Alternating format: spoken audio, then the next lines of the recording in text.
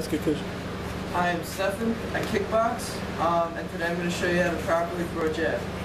Alright, so you want to start off in your fighting stance, as always. You want to make sure that your fist is properly, gripped, I guess you could say. You will always want to have your thumb beneath this part of your hand, because otherwise if you have it up here, when you punch you could break your thumb, and you don't want that, especially in a street fight. So you have your hands up by your face, your elbows are in, and the jab is pretty simple. You just want to transfer your weight, you want to step forward. Let's see that step. You want to step with this front foot, whatever. If you're southpaw, you throw it like this. You throw it with your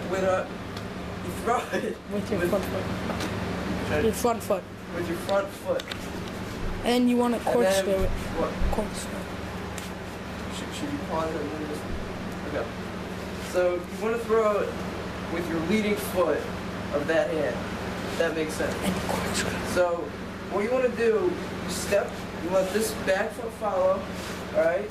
Transfer your weight, throw all your weight into it, because no matter what weight you are, if you transfer your weight, it'll be a lot more effective on the street.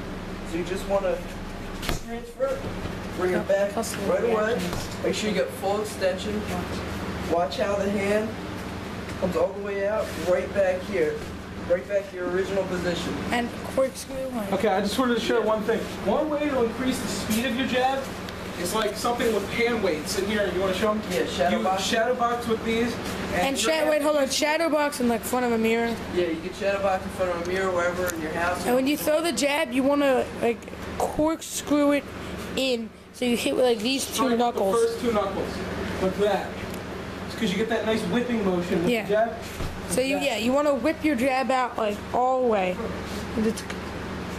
Okay, now we're going to show you, this is a weapons segment, but before we do that, I just want to show you a quick takedown that's very easy, that a smaller person can use on a larger person, or vice versa. But all it is you get in under the person, so under their arm like this. All your weight is on the foot behind him, okay? And you just bring this foot that's in the back, regardless if it's your right or left, and sweep him. It's so easy and it's quick. And see, now he's down, and you can do whatever you want. Get him in an arm bar. Also, the other way you can do that is, if he's standing over there, so right there, and just walk through, you can run, pick him up, slam him, or wait, come back again. It's pretty much that same thing. You run, you grab this first leg, and sweep the second leg. And he's down, okay? So stand back up. And now we're going to show you the weapons. First, we're going to do it with the gun. We don't have a real gun. We don't need him getting killed, okay? So let's get up close. Make sure you show. So there's a lot of technique in this. And in this case, he's holding it with his left hand. So that it's going to switch it up because he's a lefty. So what you want to do is, he's using his left hand, so that means my left hand is going to be closer to his body. So what I want to do is my left hand is going to come right here on the joint, on his elbow, okay?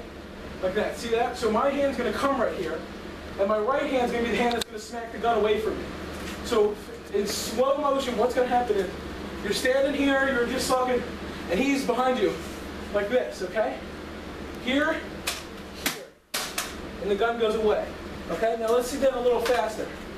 You're standing here, flipping around, and you see someone, and the gun's away from you, and then now boom, and you beat the shit out of him. Okay, now that's with both hands. So now let's try it with the right hand. So it's the same thing. He's holding his right hand, my right hand's going closer to him. Left hand's swinging the gun away. So we're standing here, like that, okay?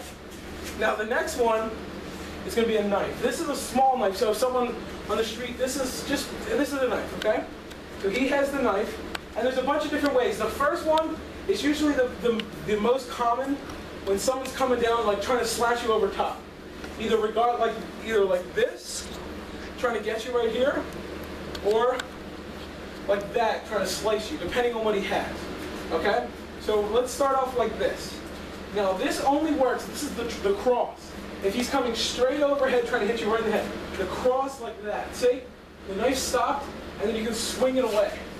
And the knife's out and hit him in the arm, in the face again, and he's down. But what you want to make sure, regardless if it's a knife, a bat, any kind of weapon, whether it's a blunt object or with a blade, you always move towards the blade because that decreases the distance he has and the control over you.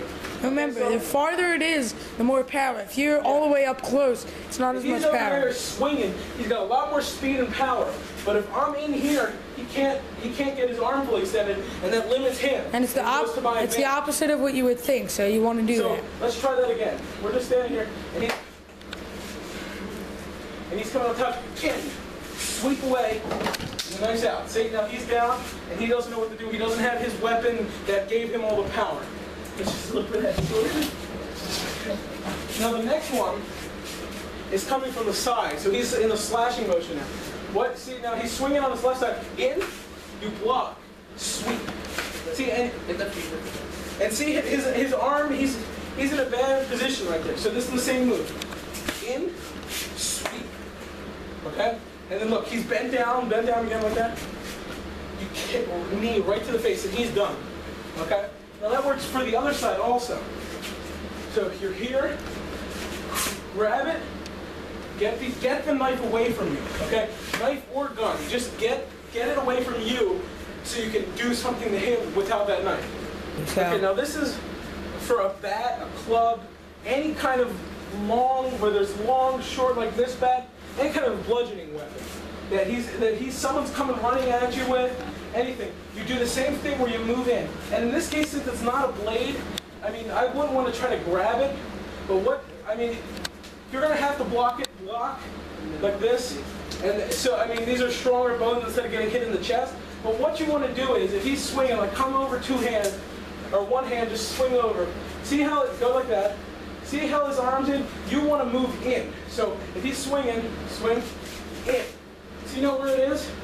And where I am, I stop the swing, and he's moving so fast, and if I stop that, he's most likely going to let go of this because he's not expecting to.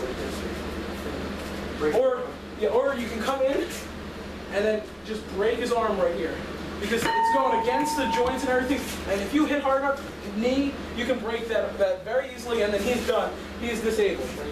Now this swing, he's coming coming down on you. This is, you just kind of evade it. You need to stay away from it. It's hard to get in because he's using both his hands, so there's nothing really to grab and to avoid getting hit. So if he's coming, just watch, evade, and you can do anything you need to. I mean, it's very hard to, in most